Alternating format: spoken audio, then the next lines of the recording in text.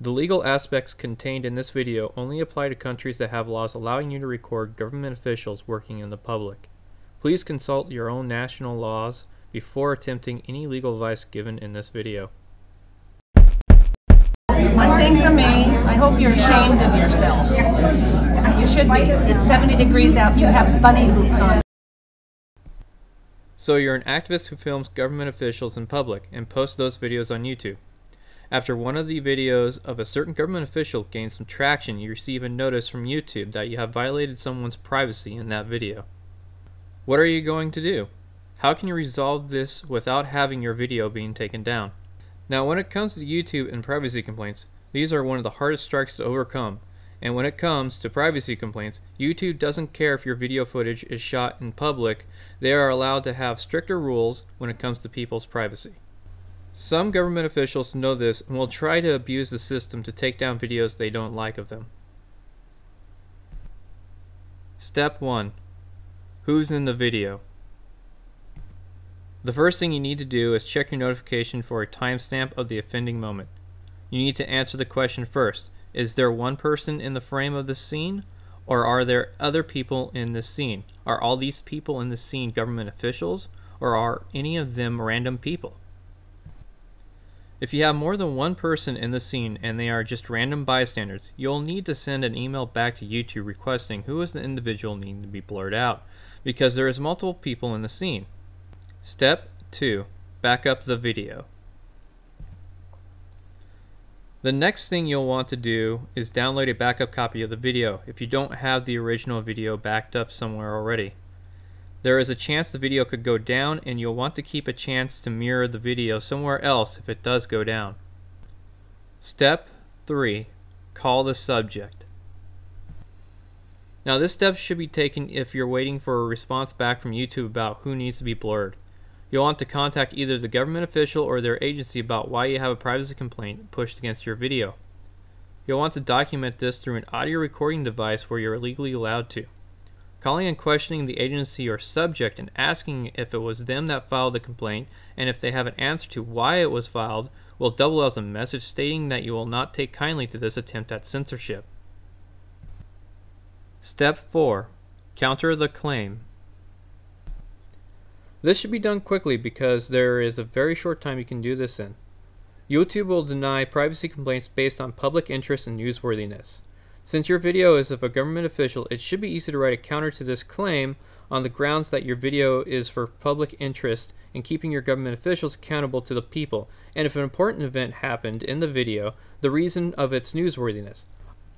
Also, referring to local laws that state the filming is legal will help back up your legitimacy, but may not be a deciding factor for the reviewing YouTube agents. Step 5. Make a video. After you have sent out a counterclaim and called your subject, you'll want to make a video telling your followers on your channel about what is going on. The video should contain a screen of the letter and clip of the supposed violating scene. If you are able to record your call to the subject legally about the incident, this should be included in the video.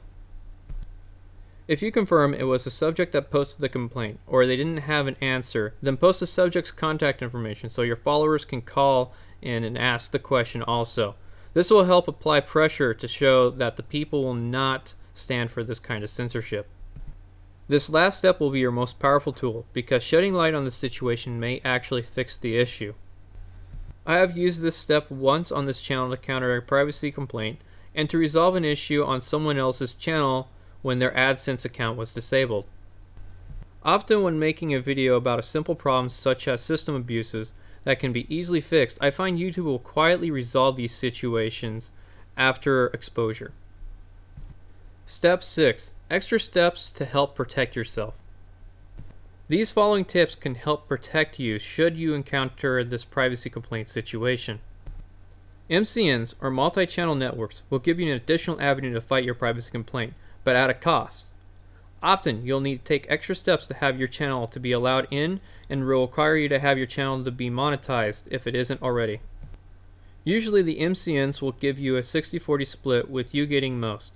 Also, you must be careful on which MCN you pick to back you up, as a lot of them will sign you on, and if your channel is small, will ignore you for the most part. I'm just lucky I got an MCN on the first try that works with my channel very well on these issues. Mirror your account on another platform is a great backup plan and one that should be done. There is always a chance that you can be hit hard with privacy complaints or other abuses of the YouTube system that can take down multiple videos and possibly your entire channel, which is what happened to Daniel Solomon's channel, and he had to move what he could over to the Tom Zebra channel. If you mirror your videos on another platform like LiveLeak, you'll have a backup video in the cloud to fall back on.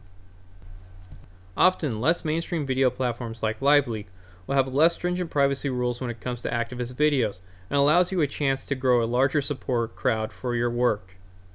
Keep in mind there is no foolproof method to defend yourself with this, and these are steps I have developed to defend myself from experience of running multiple YouTube channels.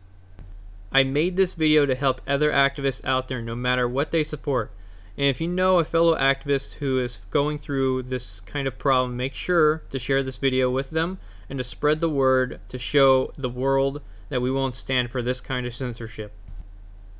And before I leave off, I want to give a special thanks to Jeff Gray of Honor Your Oath, who indirectly helped me make this video by giving me information on what happened when a few of his videos were taken down by privacy complaints. Though his videos were removed, I will make sure that their deletions were not in vain. It's David Werner, and guess what? I got this email in my inbox a couple days ago. I noticed it last night when I was checking the inbox, and it is a privacy complaint done by possibly one or both TSA agents. So, sir? Yes. According to your business license, you're an entertainer and not a news journalist. U.S. Attorney's Office just let me know that you are not a news journalist and you are an entertainer. So again, I'm going to have to ask you. Okay, specifically,